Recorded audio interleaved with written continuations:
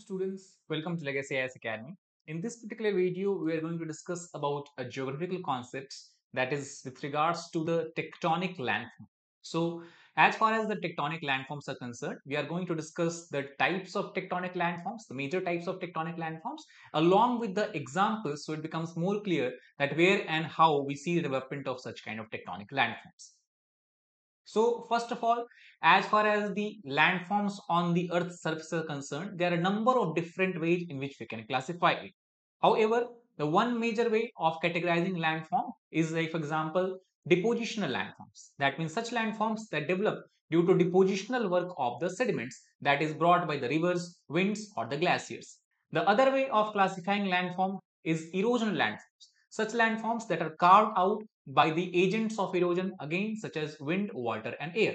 And the landforms that are made by the movement of the earth's crust, that is we can say where the earth's crust or the earth's plates are moving, the landform that forms due to such process can be categorized as a tectonic landform. So in this particular video, we are going to discuss an overview of the most common tectonic landforms that we find across the earth. So the first landform that we are going to discuss in this series is what we can refer as an escarpment. So what is an escarpment? An escarpment in a very simple term can be defined as a long large brick in the land or the land surface. This long large brick basically separates the higher region and the lower region of the country or the state. And this escarpment is something that is observed around the normal fault. The example of escarpments are Great Rift Valley that we find along in the African continent as well as Aberdeen that is in the United States of America. Now let us try to understand this with a diagram. So first of all, as we have discussed, escarpment develops in the area where we have normal fault. So let's try to understand what is a normal fault. Now fault is something that can be defined as a crack or a break in the rock. So what is a normal fault? Normal fault is that kind of fault where the displacement of the Earth's part or displacement of the lithospheric region happens in the downward direction. Because the gravitational force is pulling everything in the downward direction, the movement of the lithospheric plate or the part of the plate in the downward direction is considered as a normal movement, and that is why it is called as normal fault. This particular diagram, as you see on your screen, represents the normal fault. For example, the central part of this particular lithospheric slab or the plate is getting displaced in the downward direction. Now, what is the result of this displacement? As the central region of this particular area gets displaced, what happens is that the surrounding regions becomes automatically uplifted. So this is something that we can call as escarpment. And as we can see, this is the actual picture of this Aberdeen. This is the Aberdeen, and as you can see on this area, we have the uplifted landmass. Now, why this landmass has become uplifted? Because this particular area, the central part has become displaced in the downward direction. So that is why escarpment fault, that is how we can say escarpment forms on the land surface. Now, not only this escarpment is very high. For example, the Aberdeen is almost 700-meter high. Many times escarpment develop not in a single, not as a single landform, but it develops in hundreds of landforms. And this particular escarpment is an example of basin and range topography, where hundreds of ranges, each flanked by basins, many of which contain dry lake bed or playas, develop when there is a large scale movement over a wide area that takes place on the Earth's surface, largely because of development of normal fault. As far as India is concerned, we also have something that is called as a Great Escarpment. This Great Escarpment refers to Western Ghat Escarpment. Now, if you look at this particular picture, what we can see is we have the uplifted landmass everywhere, and somewhere between this uplifted landmass, we have a depressed area. So the escarpment of Western Ghat has also formed in similar manner, because it is believed that in earlier time we also used to have landmass here, but due to tectonic disturbances, due to plate disturbances, the central part of this landmass went below. There is a development of normal fault, and later on this western part of the landmass got submerged below the ocean, leaving only the Western Ghat as a remnant of this particular topographical development. So the Western Ghat India is a very good example of scarp. So that is about the first type of tectonic landform. Now let us try to understand the second type of tectonic landform, that is called as fault scarp. So fault scarp, again in simple terms, can be defined as motion on a fault that may rage one side above the other. So escarpment develops because the central part of a region gets displaced toward the downward direction. On the other hand, fault scarp develops when there is a movement of one part of landmass against the other landmass. This is basically a short-lived feature as far as the geological terms are concerned. However, fault scarps are considered as a purest tectonic landforms. For example, we have mountain ranges that have developed over different regions of the earth that has developed over millennia. That is example of fault scarp. So if you look at this particular diagram, this we can see that what basically is happening is we have a part of landmass that is rather than moving in the downward direction, it is being thrown in the upward direction. So as this landmass is thrown in the upward direction, automatically its height will rise as compared to the land masses toward its east. So due to this region is called as hanging wall. This is the fault scarp, this is the upthrown block, and this is the downthrown block.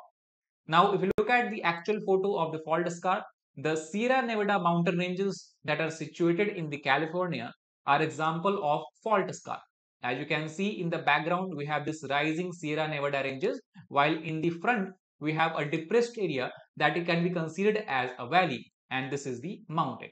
But this has developed due to the upward movement of the areas that has led to development of Sierra Nevada mountain ranges. That is all about the fault scarp.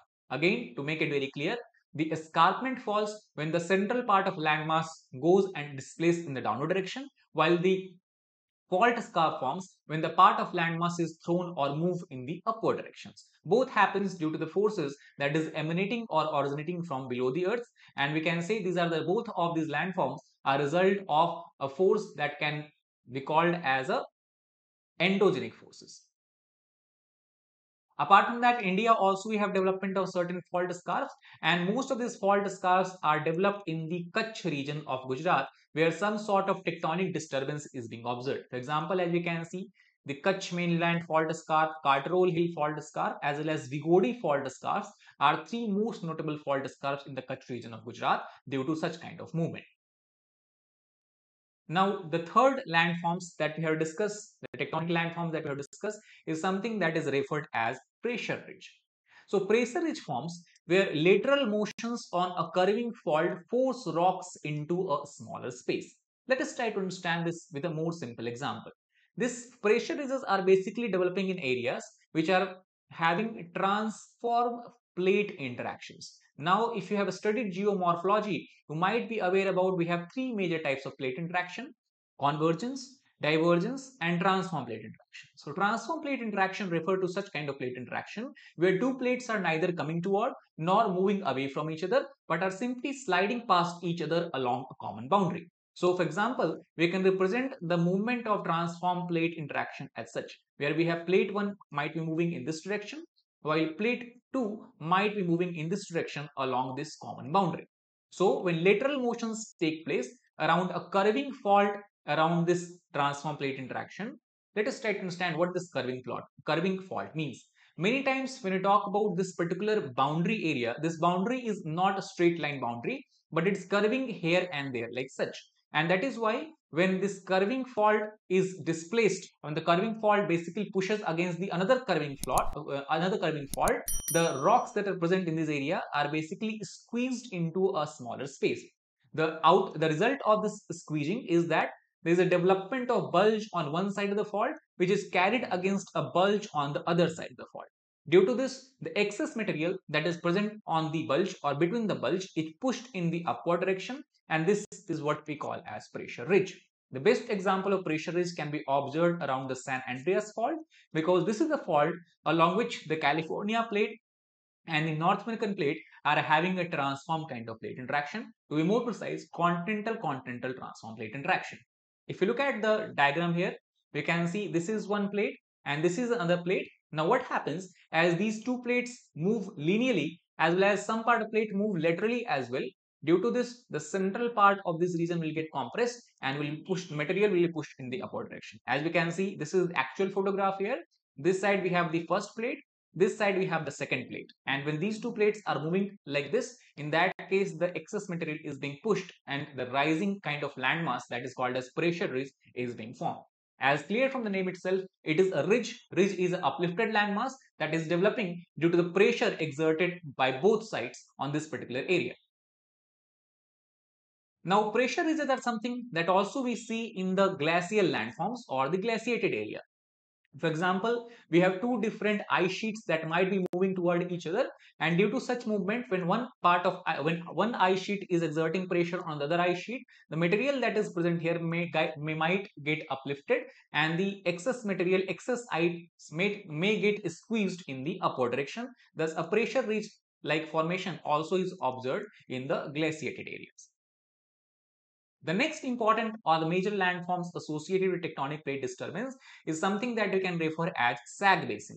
Now, Sag Basin is something that is quite opposite to the pressure ridges. Pressure ridges develop when the two convex or convexing landforms, convex shaped landforms are pushing against each other. At the same time, when there is a strike slip fault, that means transcurrent fault at the place where we have transform plate interaction, at the same place, when two concave areas come in contact with each other, what happens is when a concavity on one side of the fault is carried against another on the other side, the ground between them will shake. Obviously, for example, if we have a convex shape of land masses, when these two land masses will interact, they will push this particular central area, and that will lead to development of pressure ridge. On the other hand, if we have two convex shaped landforms, concave shaped landforms, when they are coming toward each other, in that case there will be kind of depression that will develop in between, and that is something that is referred as sag basin.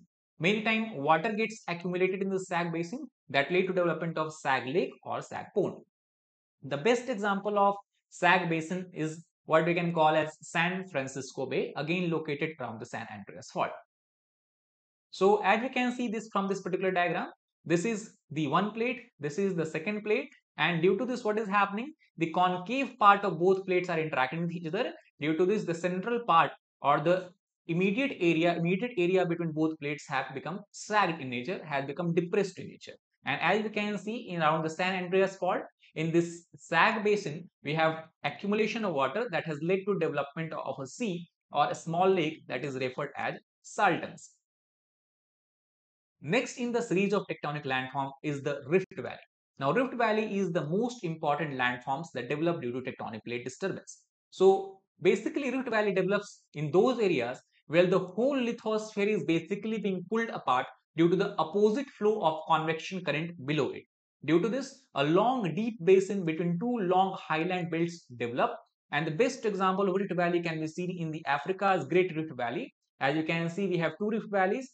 One is the East African Rift Valley, going all the way from Red Sea to the east and south, and other we have the West African Rift Valley that is also developing in the eastern part of Africa. So basically what we can say is happening that we have a single African plate.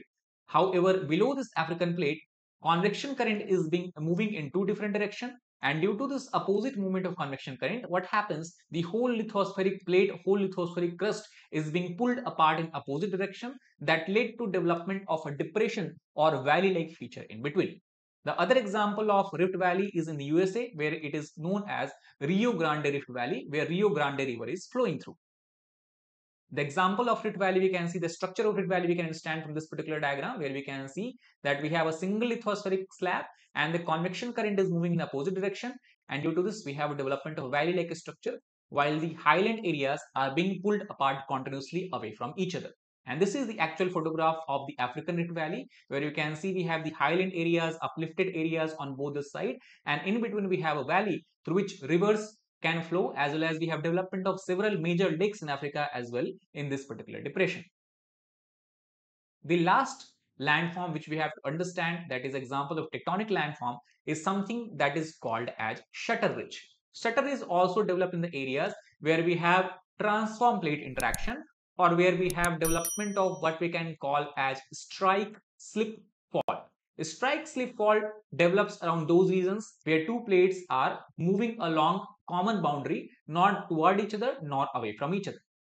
So in that case, the fault that develops, it carries high ground on one side past low ground on another. For example, if we have two plates, plate 1 and plate 2, and when they are moving against each other, on one plate we can have highlands such as ridges or hills. On the other hand, In the plate 2, we can have valleys. So when the hills of plate 1 moves against the valleys of plate 2, in that case, what happens? We have development of landform that we can call as shutter ridge.